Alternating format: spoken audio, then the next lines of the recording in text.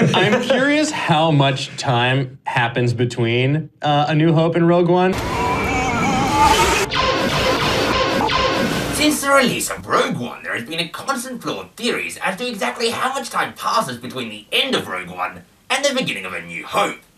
For the most part, these predictions range from mere moments to the more lofty predictions of hours.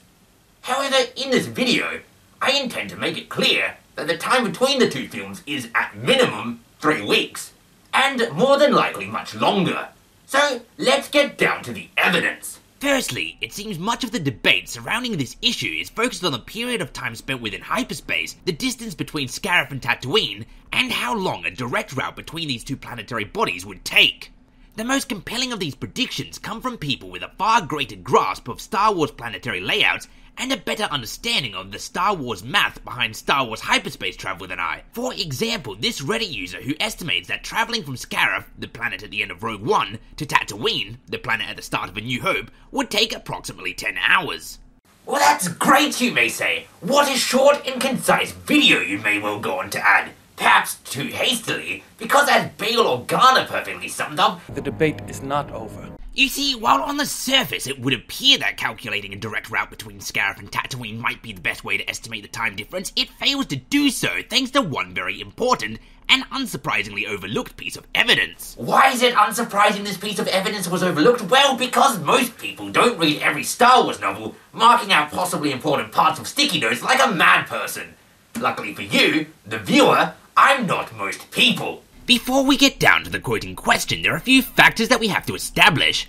Firstly, the ships involved. We have at the start of A New Hope, Darth Vader's Star Destroyer, the Devastator, chasing down Captain Antilles Tantive 4. This was, in the old canon, common knowledge, and has been once more identified as such in the new canon thanks to Lost Stars. We also know that it is in fact these two same ships at the end of Rogue One, not only because it is heavily suggested and from the perspective of a satisfying narrative makes more sense, but also because in Rogue One, Bail Organa calls the rebel ship's captain by name, and because Star Wars Rogue One The Ultimate Visual Guide identifies Vader's vessel as the Devastator. With the ships involved now identified beyond any reasonable doubt as the Devastator and Tantive 4, the evidence for a 3-week minimum between the two films can easily be established thanks, once more, to Lost Stars. Spanning across an extremely long period of time, the new Star Wars canon novel Lost Stars gives us a glimpse into many of the most memorable encounters throughout the franchise through the eyes of an Imperial officer, Sienna, or a Rebel pilot, Thane. And, rather helpfully, one such battle is the clash between the Devastator and Tantive 4, which begins with this quote. 3 weeks into her service aboard the Devastator, Sienna finally stopped feeling like a cadet imposter and started to feel like a true Imperial officer. The change came the first day she was finally thrown into action against the rebels. Had Sienna been aboard the Devastator during the encounter at the end of Rogue One, this statement would surely not have been made, as that extraordinarily badass space battle most certainly qualifies as action. It is further unlikely that she was there and simply did not take part, both because I feel that engaging an enemy fleet is a sort of all-hands-on-deck situation, and because even being a bystander in such a large and historically important engagement would certainly warrant at least a mention in the story of one's life. This means that between Sienna joining the crew of the Devastator, which we now know happened after Rogue One's Battle of Scarif, and her involvement in the two vessels' clash at the start of A New Hope, a 3-week period has already passed. So if it is, as Reddit user The True J has suggested, only a short, approximately 10-hour jump from Scarif to Tatooine, why then did this rematch between the Imperial Star Destroyer Devastator and Rebellion Corvette Tantive 4 take so gosh darn long?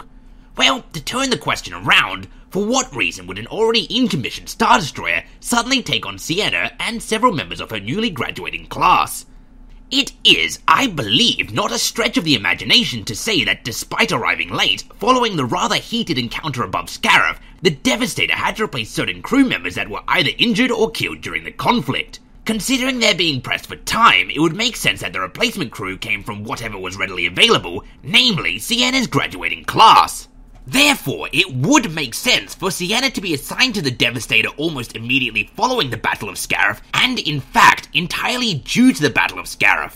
This is one of the reasons I have suggested the time difference be a minimum of 3 weeks, but likely longer, We simply do not know how long it took, whether it be hours, days, or weeks, for Sienna and her classmates to join the crew of the Devastator. If it were days, the period of time between the two films may only be 3 weeks. But on the other hand, if it took a week after the conflict for the new crew to arrive, it may have been a month or longer. However, considering the importance of the stolen plans, why would the Devastator, still clearly being operational even if slightly damaged and very slightly low on crew, not immediately jump after Tantive 4? What in blazes was Darth Vader doing during this time? The answer to this comes twofold. Firstly, the Devastator didn't simply follow Tantive 4 because the Devastator did not know where Tantive 4 was going. If multiple Star Wars encounters have taught us anything, it's that tracking someone through hyperspace is not as easy as it seems. If it were, the Millennium Falcon would not have managed to, on multiple occasions, escape its pursuers doing precisely that. And once more, if it were, Darth Vader would not have literally had to place a tracker on the Millennium Falcon and then purposefully let it go in order to locate the Rebel base. So to delve into speculation territory, it seems likely that during this period between the two films, the Devastator, while the destination of Tantive 4 was unknown, underwent repairs and awaited replacement crew members. During which, and taking up the second fold of the twofold I mentioned earlier, Darth Vader and other Imperial officers likely tortured any rebels left stranded in the scattered debris field that now orbited Scarif.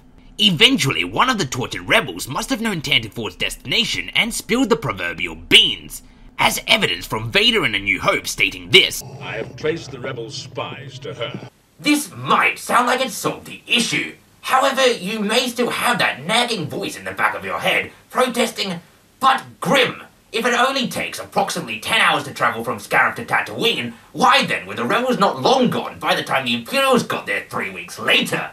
Well, let's get into that. To answer that, we first have to understand the nature of hyperspace travel within the Star Wars universe. Very simply, it is moving from point A to point B really, really fast. However, between those 2 points there must be empty space, which we know because of this scene where Han warns Luke. Without precise calculations, we'd fly right through a star and then it end your trip real quick. What this means is that traveling from point A to point B is often not as simple as that, and it is more commonly traveling from point A to E, where points B, C, and D are smaller, necessary stops in which you must drop out and re-enter hyperspace along the way in order to avoid obstacles. It is for this reason that the map to Skywalker in Star Wars Episode 7 isn't just a straight line. This is why the Millennium Falcon's Kessel Run record is something worth bragging about, with 12 parsecs being caused by an impressively small amount of jumps along the way, thereby resulting in a shorter distance overall travelled, despite the fact that the start and destination of the run, as the Eagle flies, never changed. A more precise route equals less distance, less jumps, and finally it thereby results in a shorter travel time. To explain why this is relevant to the subject at hand, we must invoke both the prequels and the Clone Wars series, and start talking about hyperspace lanes. What is a hyperspace lane? Well, once again, since the resetting of the canon, it is hard to find a quote that explains it fully. But essentially they are large, safe areas for hyperspace travel between important places, which thereby rule out the necessity of making multiple smaller jumps. The issue with these lanes is that they can be controlled. Droid Army has seized control of the major hyperspace lanes, which can cause major issues, separating the Republic from the majority of its clone army. The ability to close off hyperspace lanes is also why, as many people protested, the Trade Federation's blockade in the Phantom Menace is not fully encircling the planet Naboo. It does not need to do so, as successfully blockading the entrance to the hyperspace lane essentially cuts the planet off from the rest of the galaxy. And we know that this is in fact what they were doing because, in order to escape, the Queen ship had to fly directly towards and through said blockade. Further, as we know by the end of the Clone Wars, both the Republic and the Separatists were essentially puppet factions controlled by the future Emperor, and since, as the Clone Wars series informs us, most of these hyperspace lanes were controlled by either the Republic or the Separatists, we can only assume that following the end of the war and creation of the Galactic Empire, the hyperspace lanes, just as much of the territory from either faction, fell under Imperial control. Now, knowing that hyperspace lanes can be cut off or blockaded, and knowing that the Empire more than likely owns most of the hyperspace lanes during the time of Rogue One, it is, I feel, fair to assume that following an attack on a major Imperial base, one of the first responses the Empire would take is to blockade any and all hyperspace lanes leading away from Scarif in order to cut off retreating rebel forces. As such, Tantive 4, no doubt being fully aware that this would be the Empire's response, would not take this route, and instead be forced to take the road less travelled. Therefore, while as the true J may be correct in calculating an approximate direct travel of 10 hours, it must be factored in that while having to take smuggler and pirate routes, or even having to undertake the extremely dangerous task of plotting their own course, all the while avoiding any and all Imperial presence, having been marked as what we can only assume one of the galaxy's most wanted ships, Tantive 4 more than likely took a route that was far from direct. Knowing this, I submit that the events that followed Rogue One were likely as follows. Tantive 4 began its possibly month-long journey through the Outer Rim on its way to Tatooine, all the way most likely engaging in cat-and-mouse encounters with Imperial forces and pirate forces alike. All the while, the Devastator simply sat there waiting for repairs and replacement crew members, during which Darth Vader likely tortured surviving rebels in an attempt to find the final destination intended for Tantive 4.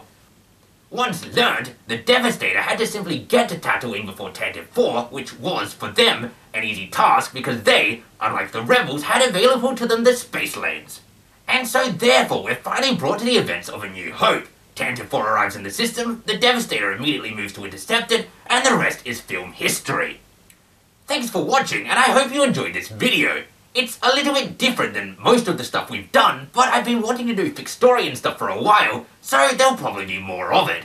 So if you liked it and want to see more of it, feel free to subscribe. Until next time, I have been and still am Grim Grindle.